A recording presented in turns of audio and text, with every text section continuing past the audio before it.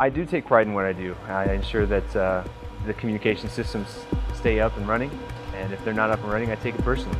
It's my responsibility to make sure it gets up. I'm going to be the one to make sure that it gets up.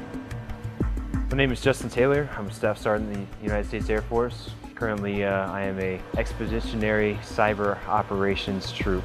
That means that if someone out the door needs communications, that we go out and give it to them, whether that be computers, services, email, webcams, VTCs, and the like. KuSS stands for KU Spread Spectrum, and it's a system that we are currently using on most of our AFSOC birds.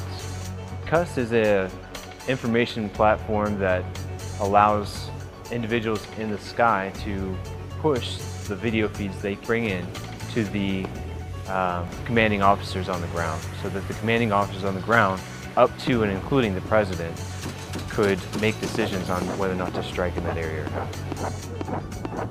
I've been working on this for about 2 years now, personally. The KuSS has been around prior to that. We are in the midst of transitioning to a different system as well, Airborne Mission Network Systems.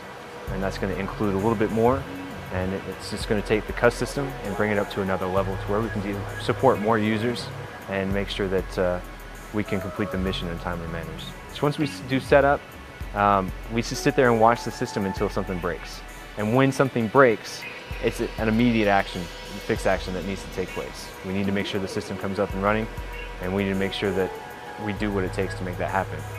Comm guys don't get crew rest. The reason why I think KuSS is important in particular, mistakes happen, unfortunately. And with the information getting to the ground, not only are we more sure of our target, we also have the authority backing the person pulling the trigger. It saves those in the plane as well as those on the ground from potentially getting hurt when they shouldn't be. It's not overly glamorous like a lot of the people want to see, but it is a technical expertise that needs time and attention and is necessary to get the job done.